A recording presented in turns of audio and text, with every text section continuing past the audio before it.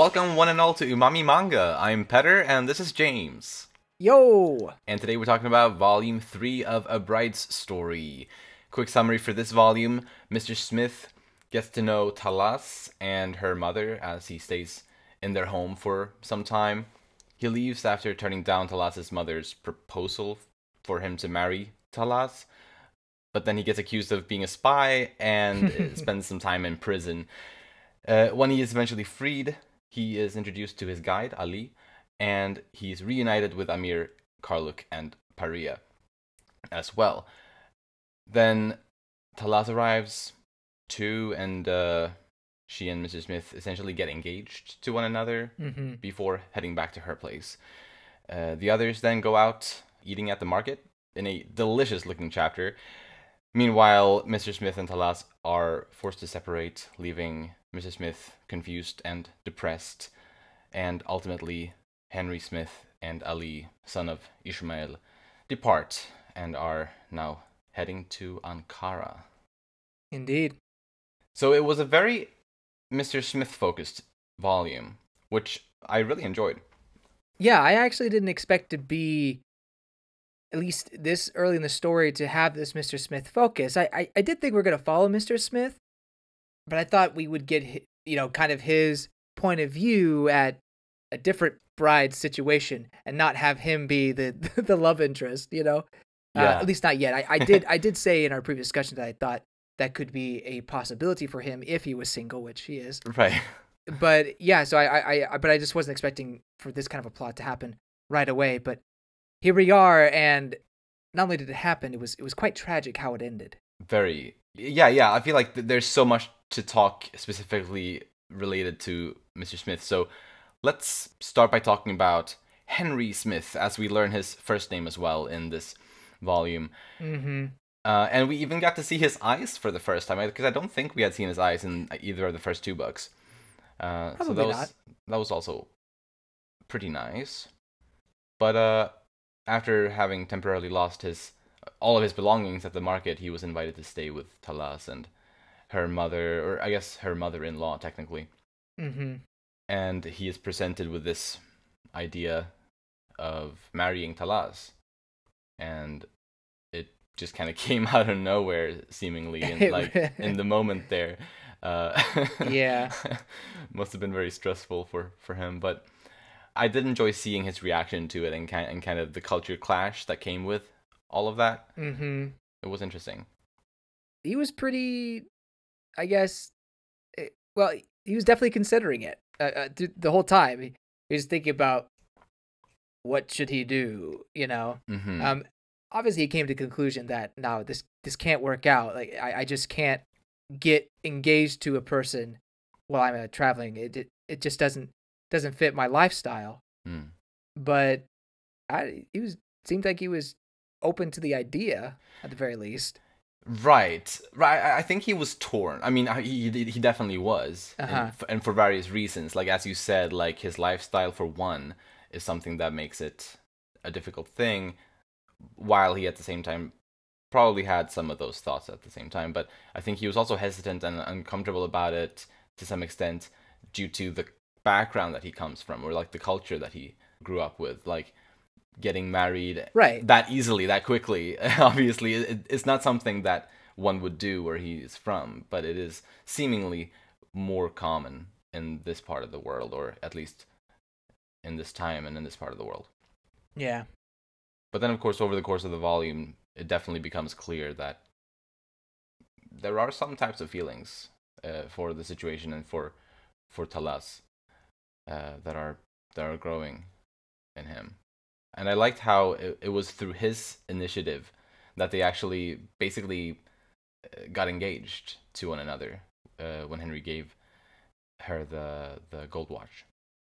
Very true. Very true. I did think it was maybe a little quick how it all went down.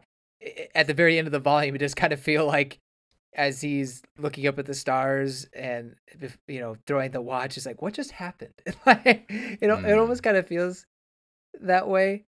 Obviously, he was also very heartbroken with everything that occurred. I don't doubt that. For sure. But it was just so quick, at least in my opinion, to go from strangers to lovers to never see each other again. Yeah, and I think it's that kind of abruptness of it all that makes it kind of hurt so much for him. Or at least I can imagine. Yeah, because he definitely got invested emotionally. Yeah. Over the course of their time knowing each other, like that. I don't think there's any doubt of that. So of course, it wasn't easy, emotionally. When their plans were thrown into chaos, as the book puts it. And it's so fast and confusing, and it's a mess. Poor guy. Yeah, swept up in a culture he just doesn't understand from the very beginning. Right. From the whole take her to wife, never mind. Yeah, we'll do that ourselves. It's like and it does feel like he was pressured into all of this too. Yeah. In a way. So I do feel bad in that instance, but at the same time, I respect him for, once he makes a decision, he was going to be dedicated to it, as any good person or a good man in, I guess, our Western society would be. But that doesn't mean much in their. Not to saying, obviously loyalty is important to them, of course, but the kind of bonds that they created, the engagement that they created, was not something that their culture was going to honor. They have a different method, of course. Right. It's just how it is. Precisely. And like, speaking of the engagement, and like with the gold watch and how it was ultimately returned to him after everything was broken off and ended as abruptly as we were talking about, he threw the watch away. Yeah. Despite how valuable it seems to be. And I think that's probably because it was just too painful to have it, and because it reminded him of what just happened and what he just lost. Yeah. And so carrying that around was definitely something heavy, something negative, kind of, at that point. Yeah. I think it's a sign of him trying to move on in a way, but obviously it would bring up bad memories, so throw it away. And I'm not saying that he's gonna move on then quickly go on to the next bride. I don't think that's what we're gonna be having here. I'm also not putting that off the table for him to eventually maybe find somebody, if not somehow returning to Talas. But I think that he's gonna be scarred and hurt for a little while yet. And yeah, I don't think those feelings of romance will come in for a while. But I do think throwing the watch away is probably a cathartic thing for him to do. Yeah, and I mean, and I also definitely think it's a possibility for Henry to find a bride somewhere in this part of the world at some point, whether it's Talas or not. But because as with this volume, we know now for sure that he doesn't have anyone like that back home. So yeah, you know what he does have back home? Guy's filthy rich. Got stacks of cash, money. Like, look, he's got that watch. Obviously, that's not something that you can scoff at in terms of luxury. But he also has a home in India. Right. That precisely. The man has family in England, and then a summer house in India. We don't know if it's a summer house, but still, but a house, another house yeah. in India. Yes. It's crazy. Yeah, right. And supposedly he has spent rather a lot of time in India. So like that's supposedly a part of the world that he knows, where he knows the customs and the culture pretty well already. That was truly a British colony. Yeah. I assume at that time. Yeah. But I don't think you can be someone of a lower class and have the ability to go back and forth and be doing all this research and stuff like that. He's got to be pretty loaded. Yeah, right. His right. family is. He definitely seems to be at least upper class on some level. Maybe not super necessarily upper class, but at least in the upper class Yeah, somewhere. pretty decently. It seems like, and I also feel like the way he speaks kind of shows to that as well. Sometimes like his word choices and the way that he expresses himself just feels a little bit posher or whatever you want to say. That's fair. That's fair. But another thing, besides his family situation that we were talking about last time regarding Mr. Smith, was the possibility of whether or not he was a spy. Yeah. Which, funnily enough, was brought up or was addressed in this volume. Yeah. Pretty quickly. Yeah. Not pretty quickly. In the middle, so yes. didn't have long to wait. That was fun. Yeah, it was fun. It does seem like that whole spy thread is not true. Although I won't completely dismiss it. There's like that 5% chance that maybe he's that good to somehow cover it all up. Right, he would be a truly masterful spy if he is at this only point. Hire the best. Yeah, only hire the best. But yeah, I mean, I guess it's technically possible, but yeah, technically possible. But I'm basically admitting that I was off on that. But the spy thing did come into place. Yes, surely. Right, and I was very happy that we got to ponder the possibility last time, thanks to you bringing it up. So that was fun. His, I guess, documents say he's a linguist doing field work. What does it really mean? Like, I guess he's just picking up on the language in the field. Wouldn't they say research or studying culture or something like that? Well, I guess if his niche or if his focus is linguistics, then I guess it would have to be that. But I mean, he seems to have an interest for more than just the language. So right. But I guess those may be more personal things, like that he may not technically be researching officially or whatever. And you can argue you can't truly understand a language, at least as a master linguist, I should say, without understanding the culture, right? It does feel like culture and language are intertwined in many ways. Absolutely. But after he got out of prison, he finally got to meet his guide, the guy that he has been looking for several chapters at that point, Candid. So that's a good thing, at the very least. Yeah, that's a win in this volume that ultimately had some pretty big losses. That's a win. Yeah. Like I said, into the chapter to me, he's just like, what just happened? Like, it just feels almost like a blur because he was meant just to meet his guide, and then he got swept in all of this, I guess, drama. Yeah. That could have been avoided if the guide was there on time, or what have you. True. Oh my. But whatever. Yeah. But Mr. Smith is heading to Ankara in the Ottoman Empire, and in present day Ankara is the capital of Turkey. But back then, I believe it was the capital of some specific region of the Ottoman Empire, which later became Turkey. Something along those lines, if I did my research correctly. So it's quite a ways away from where they are. And in addition to that, we finally got some clarity on where in Central Asia the story so far has been taking place. Yeah. And it's not quite where we had expected it to be. It looks like it's in Uzbekistan. So I guess not totally off from our assumptions, which had been Turkmenistan, seeing as they are neighboring countries. Like, we were not totally off, but it's it was indeed a bit further northeast than I had expected it would be. But either way, it's very nice to know now. Indeed. Yeah, I was surprised because when I was doing my research, it looked like the bread that Pariya was making was not so Uzbekistan, but Turkmenistan.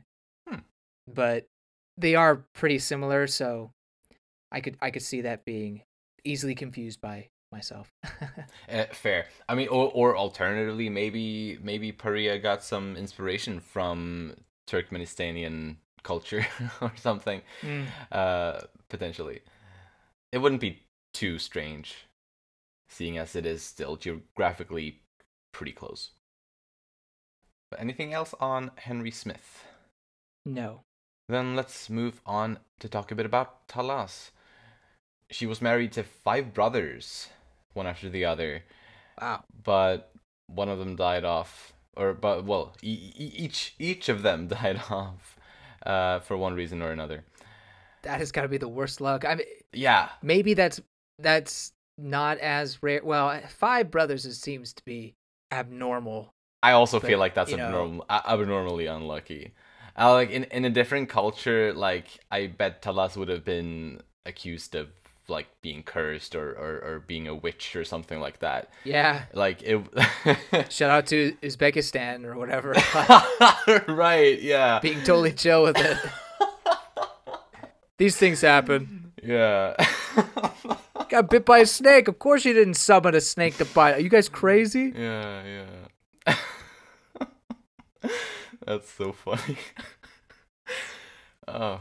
But yeah, very bad luck. Still young. I'm not sure how old she actually is and how quickly those 5 brothers died. But Yeah, she did get married when she was 16. She got precisely. She was 16 when she married the first one, and it's said that she was with him for at least a few or a couple of years. Right. Right. And then she went through the other 4. We don't know how long that took, but I would think she's in her 20s, though. Like she's probably at least a little bit older than Amir. Is my thinking. Which is so funny because her future father, previous uncle-in-law, Right, was saying that, oh, she's so young, like I could marry her off quickly, blah blah blah blah. Yeah. And yet everyone was saying Amir. They look at Amir, it's like, oh, she's so old. She's 20. So I don't. It doesn't seem logical to me. Yeah, it's. But I wonder if it's an oversight by Mori, or if it, or if maybe just this uncle was just desperate or something. I don't know. Yeah, maybe. He did kind of come off that way. Like he was very adamant about taking responsibility in some way. Right, precisely. So I guess you could chalk it up to that. But yeah, she was basically throughout the volume she was at this risk of being forcibly married off to a family that would very likely treat her terribly. Yeah. And by the end, I guess that's her fate, potentially.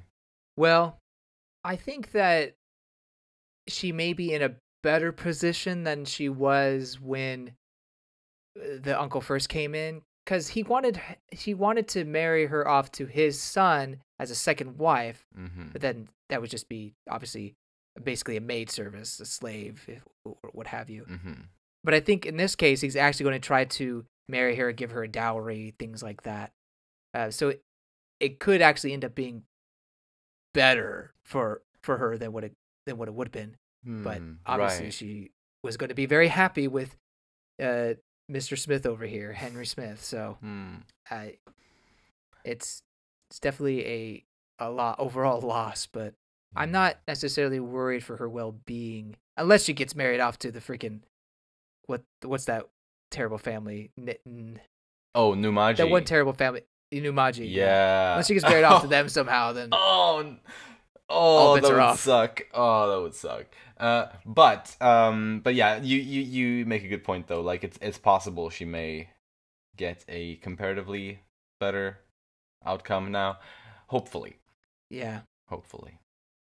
But I thought it was really cute when she was taking care of the lamb. Yeah. Or the sheep in general. I mean, it was interesting to see her do the chores and Smith watch her. But then when she was by herself, she kind of lets her hair out.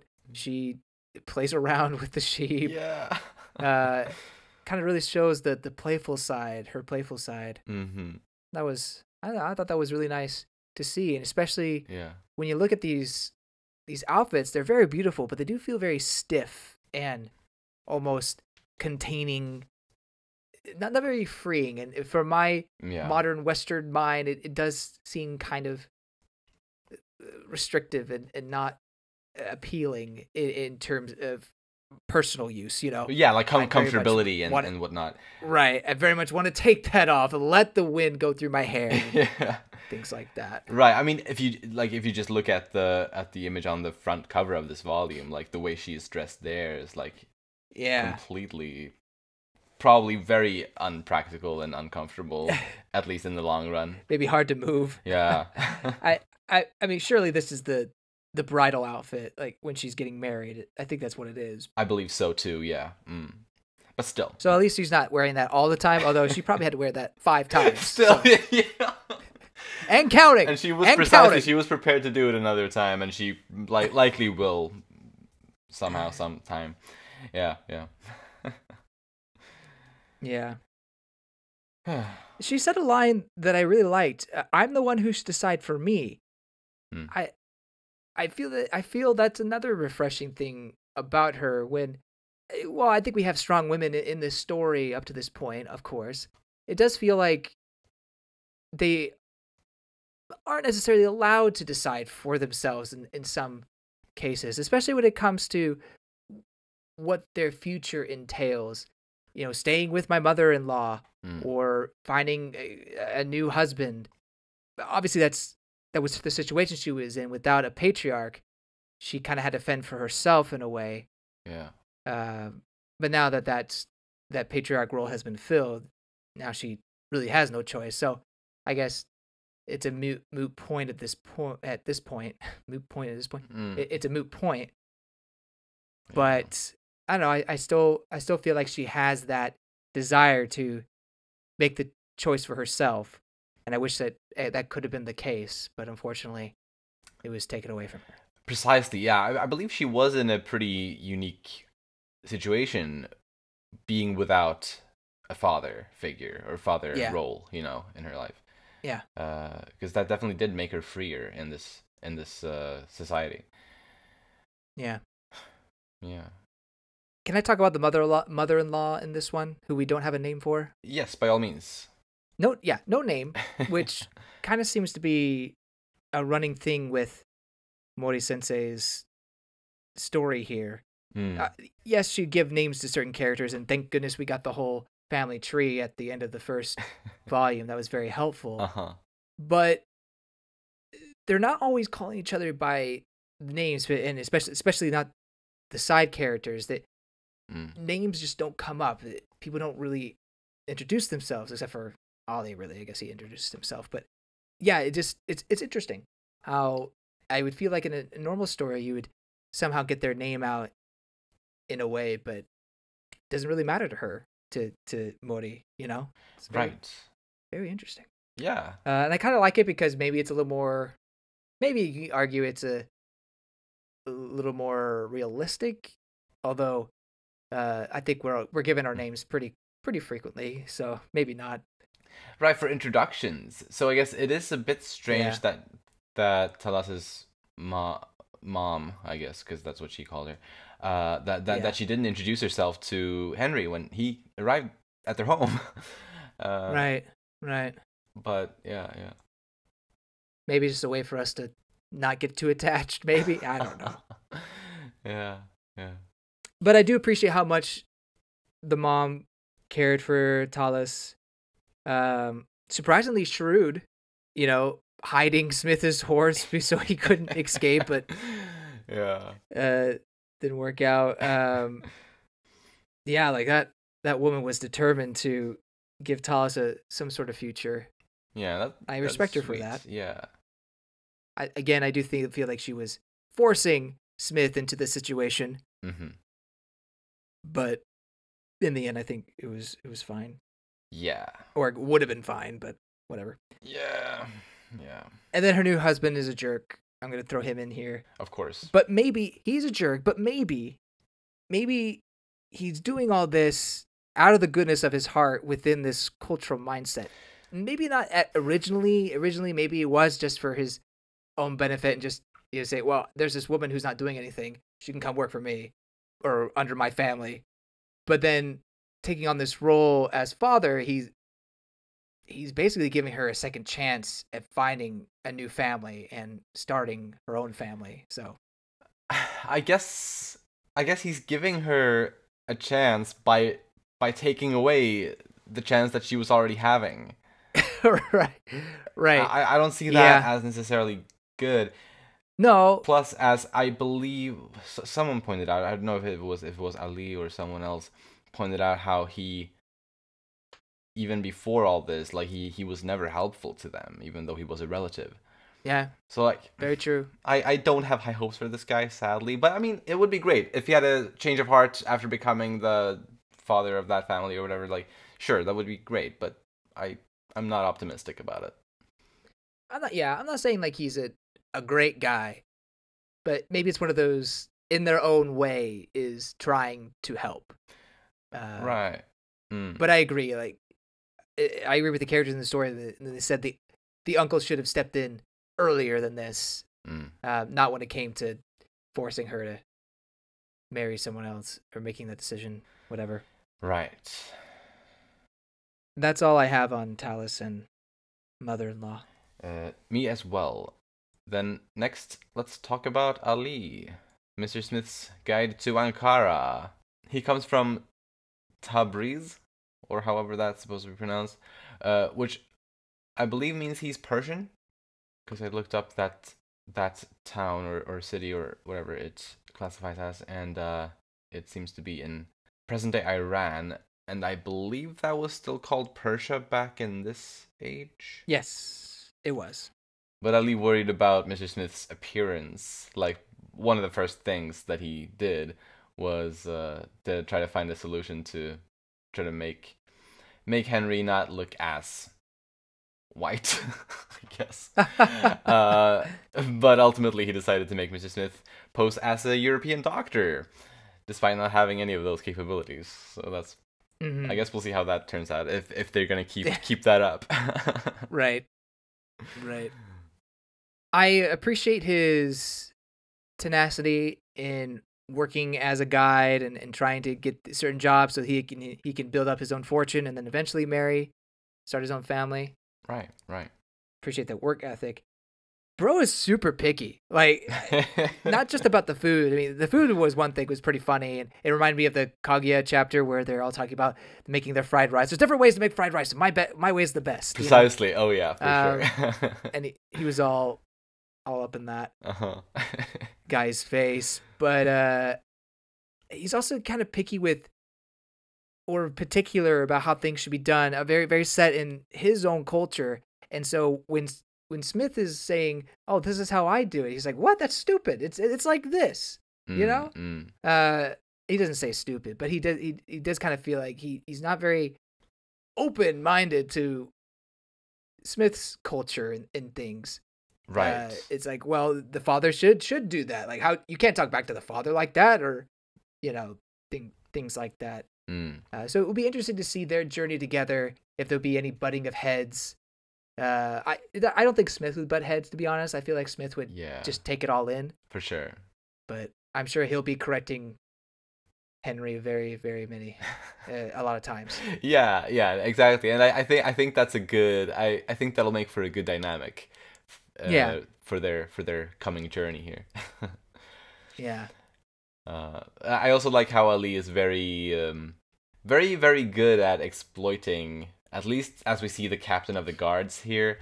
But I reckon that's a trait of his that we could see more of, like just the way that he can take advantage of people when he sees an opportunity to. I thought that was pretty fun. Yeah, he's pretty sly, I guess you could say. Yeah. Also shrewd. Yeah. I'm not familiar with snow melons. Me neither. Are you? No, I had never heard of them before reading this. Yeah. Apparently they're called hami melon.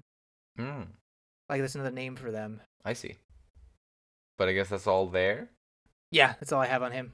Then let's move on to Pariya. I love how much she was blushing when they were talking about love stuff, specifically between Mr. Smith and Talas, but also later. She couldn't handle it, passed out. Yeah, she even passed out.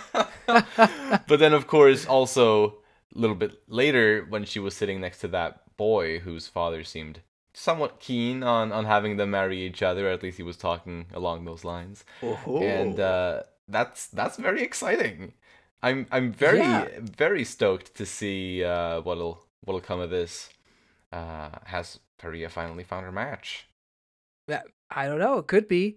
Uh, it there's a bit of a tease by Mori at the end that Hmm. there could we could learn more about this. So we'll see. She does make the effort to give him a face. So Right. compared to some of the other matches that we've seen, who hardly had any sort of facial recognition, there could be some hope that this could be the one. But who knows? Part of me wants it to happen, but also another part of me wants to see some growth. Like I'm not saying like I want her to be rejected. Like oh I want to see that terribleness, but I don't know. I want to see where this potential waiting could go, and maybe she'll find someone even better. But Mm, um, right. if this is the one, then this is the one. Like don't, let's not miss our chance here. But it's kind of Right. just my thinking. Yeah. No, that's fair. I definitely see that.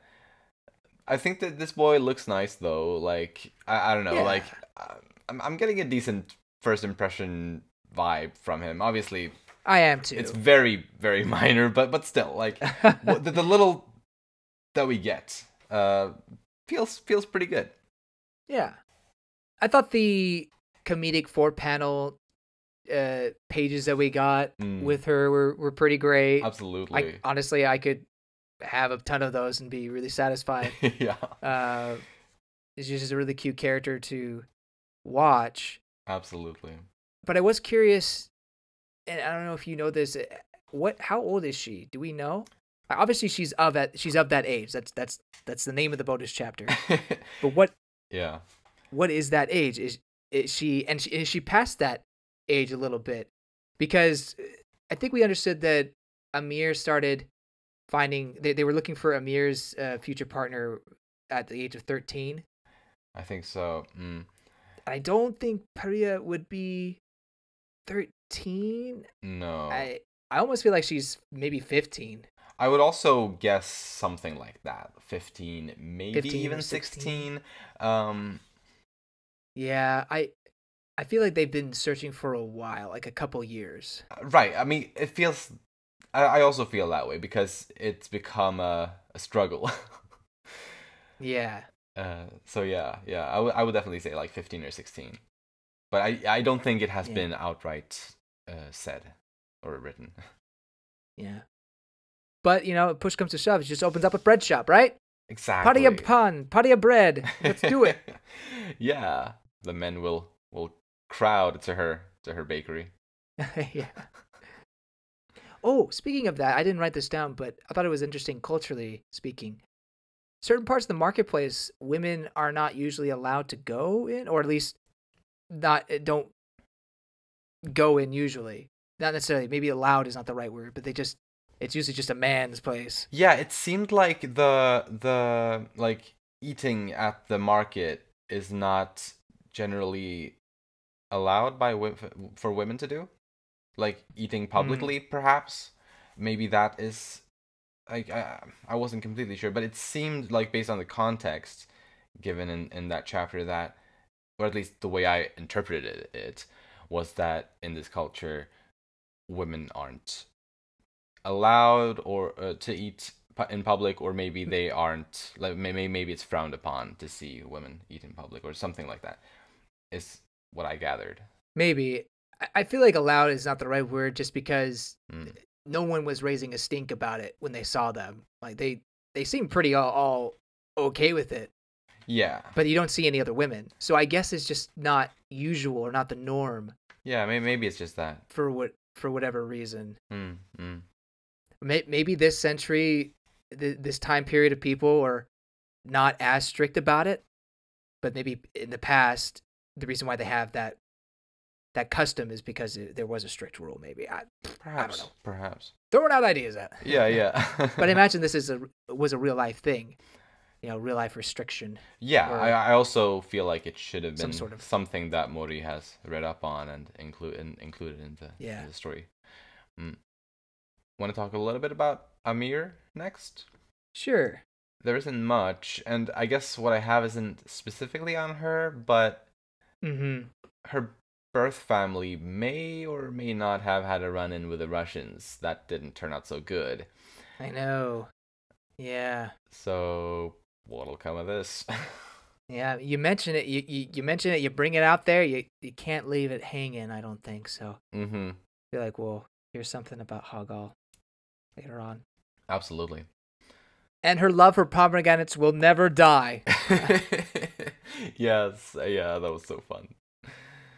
It is kind of an interesting fruit to have an affinity for. I maybe it's a cultural thing, but I mean, I'll eat pomegranates, but they're not my go-to fruit. You know, it's like, oh, I really want pomegranates. I don't know. I don't know. It's not my favorite. Maybe they are more common there than they are Maybe. where you and I live, and maybe then it's easier to. I mean, grocery store, I can get a pomegranate if I want. Sure, but you can get even more apples. Yeah, but I don't need like 10 apples or 20 apples. Someone does though. Only There, one. you know, there are like apple addicts around these parts, Yeah. or like apple junkies. But do you have any other characters you want to talk about? Yeah, I'm just gonna mention Carla as well. Mm.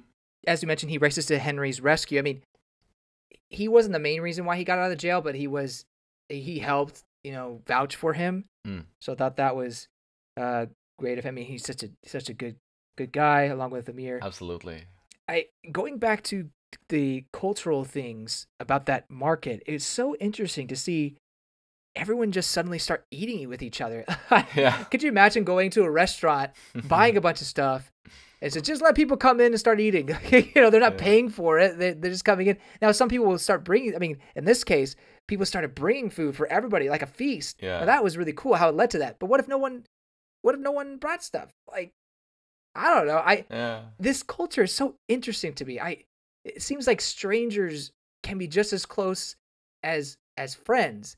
And Smith even kind of commented on this, I believe, at the end of the volume, where they're so willing to welcome people, but then they quickly let them go and really don't think too much about it. It's such a different way of thinking. Whereas my mindset, at least, I feel like my culture is much more about maybe not as open to strangers, but if you become one within the community, then for the most part you're treated as family, and parting ways is tough, but it's you're loved.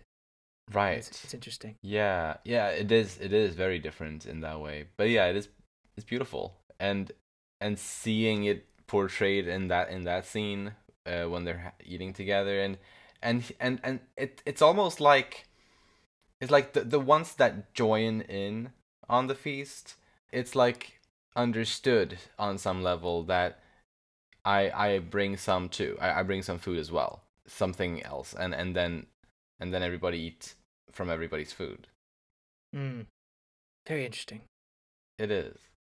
I wonder if, like, medieval Europe, was that like that at all? I wonder. I don't know. I would assume maybe a little closer to it compared to modern Europe, but yeah, but I would probably not think it would have been quite like that, because it feels more like that part of the world. Yeah. Then let's head on into some predictions and stuff like that. Henry promised Karluk that he would come back to see them again. Mm-hmm. And I wonder if his return to the Aeon House will be closer to the end of the whole manga, potentially. Oh wow! I think that could be kind of nice to kind of have basically a majority of the story, or most of the story, changing focus between the Aeon family, Mr. Smith's whereabouts, as well as, I guess, anyone else who might be added to the story throughout. And for most of it to not have Mr. Smith with the Aeon family, I think could be interesting, and I think it would make his eventual return in this scenario near the end of the story, if I'm correct in this or whatever, his return would be even sweeter if it's in within the last few volumes or something like that. Mm-hmm. Yeah. Yeah. I could see that being towards the end. I could also see him coming back in the middle, Mm. but the story just keeps going on. Uh-huh. I don't think it'll be soon. I could be wrong, but I don't think it's going to be a quick journey to Turkey and then come back. Right now. Although I'm unsure how many villages we'll be stopping at on their journey. It's a pretty long route that they're taking, so yeah, it's pretty long. So it could be a lot of places that they can see on the way. I mean, first they cross this sea that doesn't even exist anymore, by the way. Yes, it's dried up. I read about that as well. Yeah. The Aral Sea. Aral Sea. They have to cross that, and then they go down to go below the Caspian Sea. So it's gonna be a long journey. Very long, yeah. Maybe, I mean, obviously we'll fast forward some bits, of course, but Mm-hmm. I think we'll visit some villages in between. Maybe even see a bit of I wouldn't be surprised, especially since Ali mentioned it, his village, that we end up there at some point, maybe on the trip back. Right. They have no choice, and maybe they have to go through his village. That would be nice. And I think it would be interesting to see the Persian culture represented in this book. Absolutely. And I think regardless of whether we go specifically where Ali is from, I think they're still going to go through Persia. They have to. Because that is where the route is taking them according to what they showed on the map. So yeah, it will be, we will see parts of northern Persia regardless. I can't help but be curious if the pocket watch will be found by somebody relevant to the story. Could it be interesting if Talas somehow found that? Yeah. Maybe heartbreaking, but maybe through some means she's able to reunite with him, and she holds on to that pocket watch to keep her sane as she struggles to find a new husband. Maybe, I don't know. Interesting. Yeah, I actually hadn't thought about at all the pocket watch being brought back, but that's an interesting thought. I had definitely, I guess, pondered the question about whether or not Henry will ever reunite with Talas. Like, I think that's a rather big question that one could ask after having read this volume. Yeah. And I think I'm kind of sad to say that my feelings about that are mostly pessimistic. Yeah. About the possibility of that. I think this is it, kind of. It will be like this event will forever be a part of Henry's sad backstory now, and he will remember it and he will grow from it. In due time, I think. Yeah, I agree with you. While I do mention, or I do wonder about the pocket watch, I don't know if it's realistic or feasible for. Maybe those words are the wrong thing. I don't know if that's the direction she wants to go in. Having this kind of tragic, like you said, backstory for Smith is good for his character and make him appealing to the reader, I think. Yeah. It would be nice to have some sort of, a resolution and a happy resolve, but there is something poetic about tragic endings as well. Yeah, so yeah. I think my prediction on that is that he will never see her again, and we as readers will never learn her fate. And I'm fine with the pocket watch never coming back at all, especially since we were just talking about how it's him kind of letting go in a way or moving on. Yeah. But I don't know. It could be a fun thing to bring up later on. Could be. I'm hoping to hear about the Hoggle-Russian relations. Maybe the story eventually moves to that village. I don't know how we get there. It does seem kind of wild if Amir and Karlik would end up going to the village.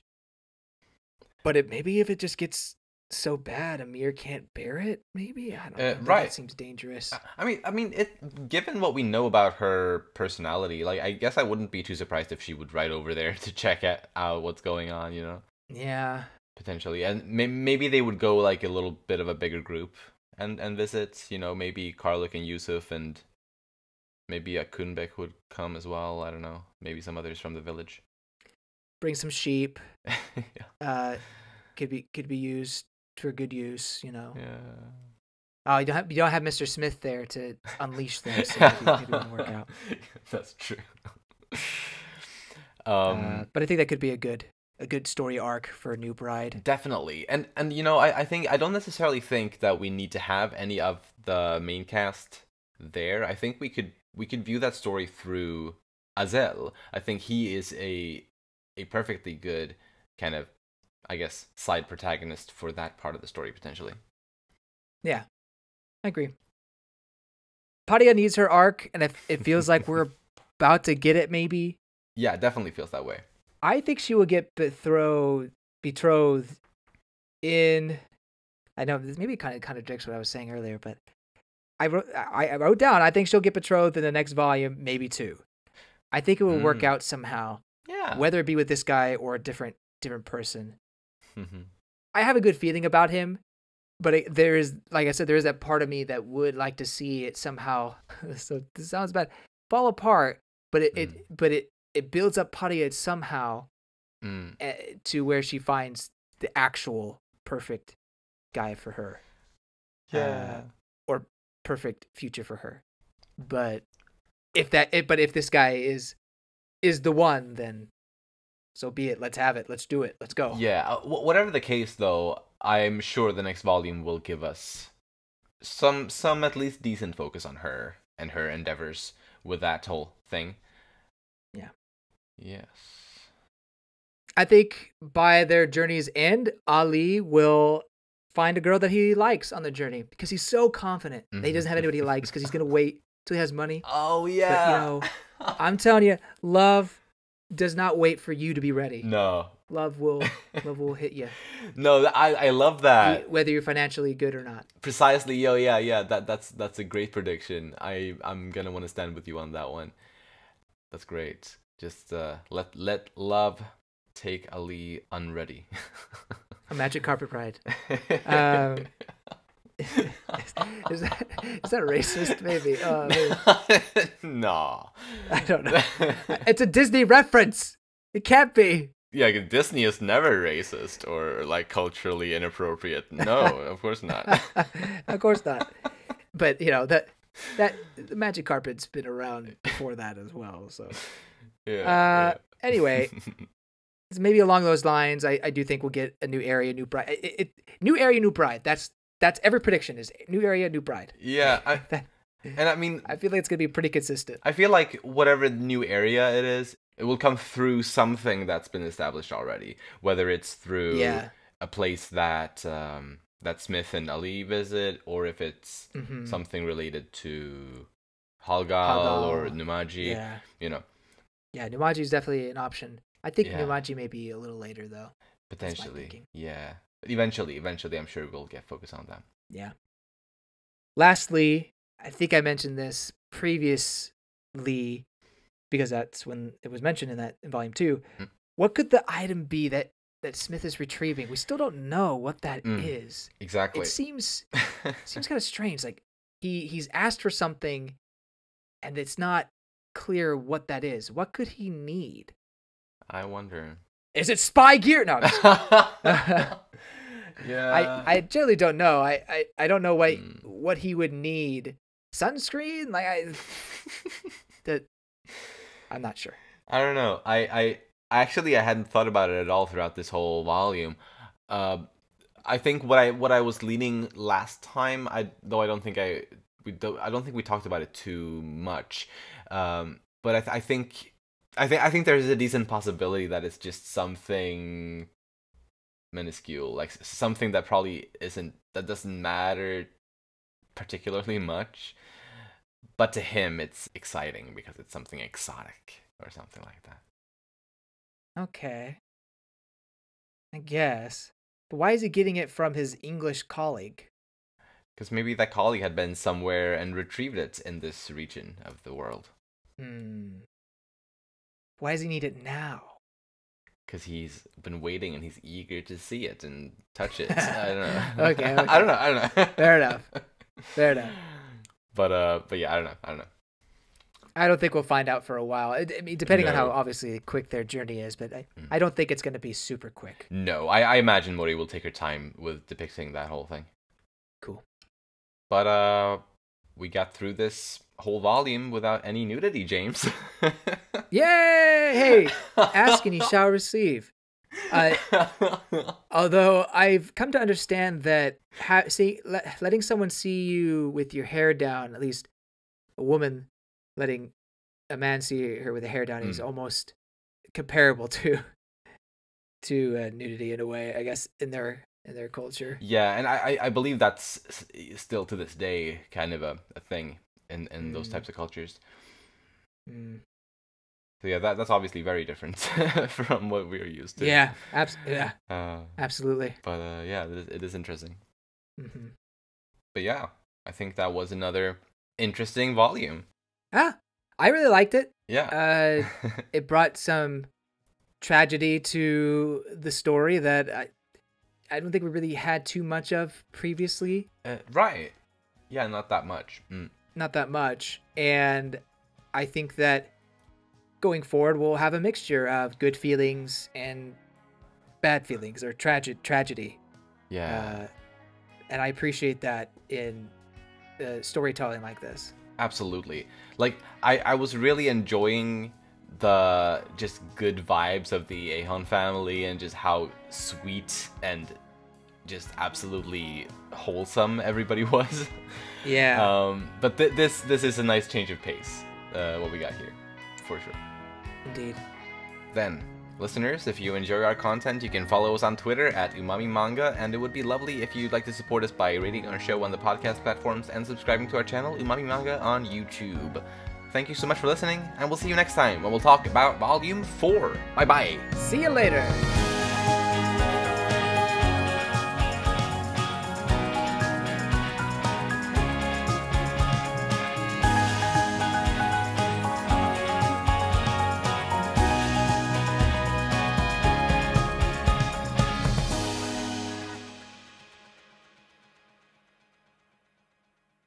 But then I also have the Konosuba game, which I just kind of bought because obviously I'm a Konosuba fan, but I'm also expecting it kind of be trashy in a way. So I'm just doing it just for the lulz, really.